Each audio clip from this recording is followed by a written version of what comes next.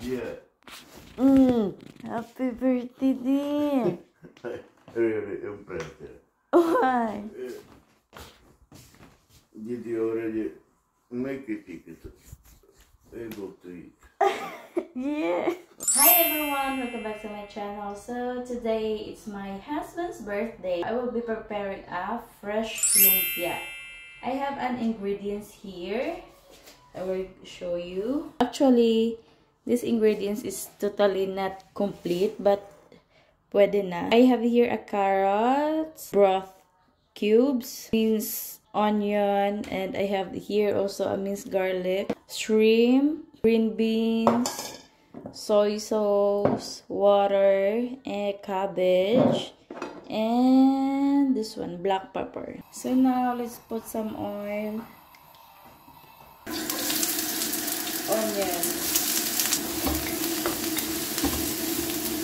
carrots, cream,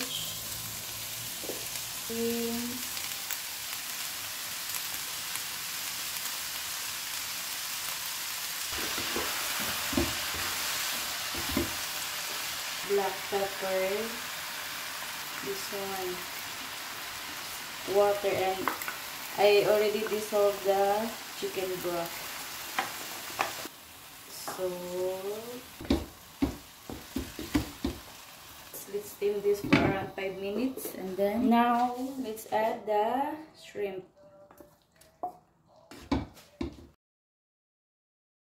So for the lumpia wrapper, I have a 1/4 cup of oil, 2 eggs, 1 cup of flour, 1½ cup of water. So let's begin to prepare. Pan is ready.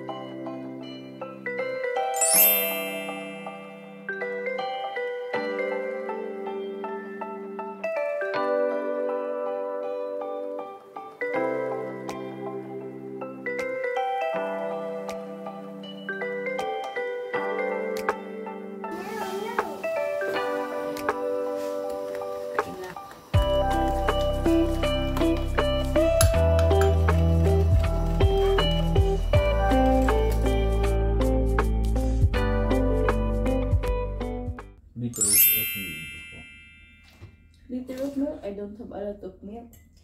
Liter of milk.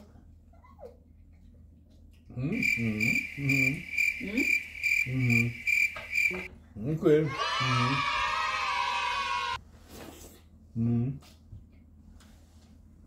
The pancake. It's look like wrap it in the pancake. Yeah. Great.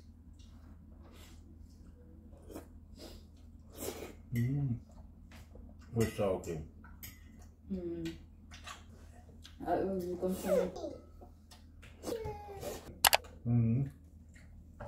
Good. You.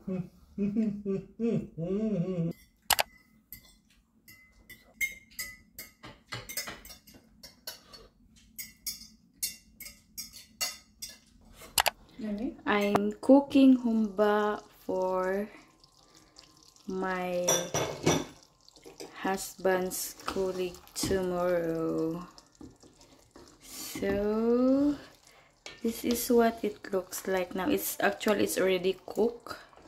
I already turned off the fire. So this part of meat is ribs kasi it's really hard to find the belly part, which is really good for humba, but we don't have choice, so we get the ribs part of the pork. And then I put here bay leaves, soy sauce, this kind of soy sauce. And then because it's not totally dark one, I add this dark soy sauce. I add also muscovado. Actually, don't mind the container. This one. I add muscovado. I add peppercorn or anise. I add ipinagbabawal na technique, magic sarap. Yeah. I add also oyster sauce. And then I add also vinegar. And I add this one, lemonade. It's not Sprite, this kind of lemonade. I add this one. So this meat is, I think, more or less 3 kilos. And then this is what it looks like now. Actually, this is my second time cooking humba. Hopefully, the colleagues of my husband tomorrow will like it. Let's see. Let's find out what their reaction about this Filipino food humba. So, bye-bye.